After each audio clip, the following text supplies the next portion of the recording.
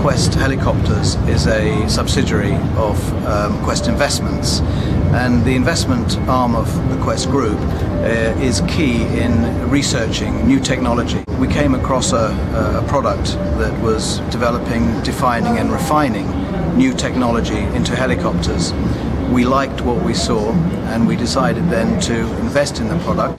But the Quest Group and my chairman Mahmoud Al-Ansari, they are very, very keen to bring this product into the UAE. We have fly-by-wire, unique in helicopters. We have an ejectable cabin safety system where the capsule cabin actually ejects in case of any catastrophic failure. Okay, it's a booster system. It's very much on the basis of an ejectable seat in a fighter jet, except the cabin actually ejects forward with 4 booster systems. It's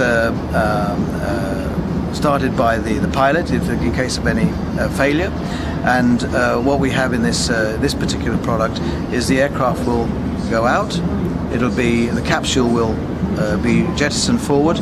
There'll be a gyro-stabilization, so it'll be upright.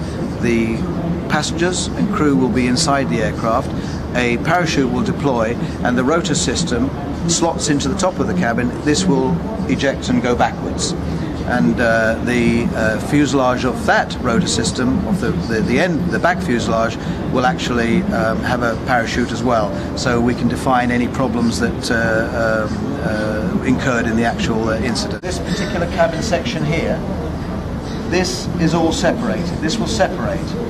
The top of the rear slots into the top of the capsule cabin. There will be an ejector system initiated by the pilot, who will actually be able to pull something almost like you have an ejection seat in an aircraft. And what will happen then, boosters, which are up here, which you can't see but they're up here, boosters will fire, bolts will unlock at the back, very, very solid bolts will unlock behind the rear cabin, and the front capsule with its crew and passengers will be ejected forward, and the rear section will go up and away, and this front section will be gyro-stabilized.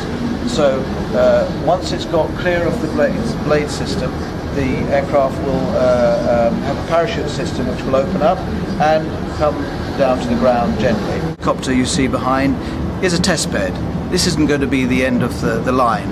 We will be developing the technology, and from that technology we will then define the next products that we are going to actually manufacture.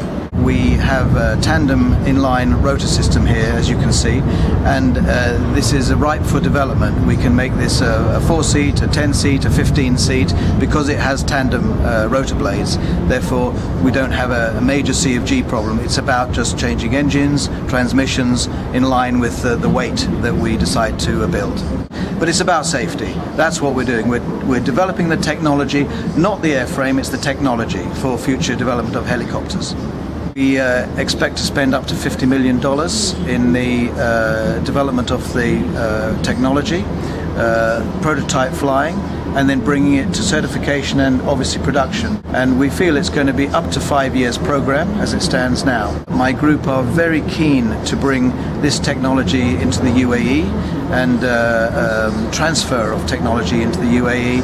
There are very, very smart young Emiratis coming in, and we will be able to offer job opportunities in due course in the aerospace industry in our production plant, which we're going to be building in Al Quwain, which is one of the northern Emirates just north of Dubai. Future aircraft are going to be multi-role.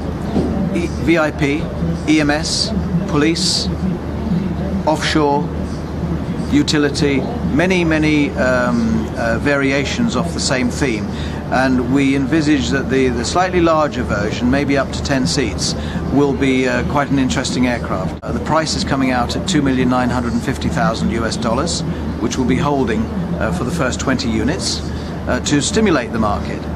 However, what you see behind me now, this particular aircraft, this particular helicopter, will change substantially. It may not be what you see when we start producing. You'll see a much more refined aircraft, a much more refined systems with the ejectable cabin. And our view is, if it saves one life, this ejectable cabin, it's worth the millions that my chairman and his group are spending to make it work.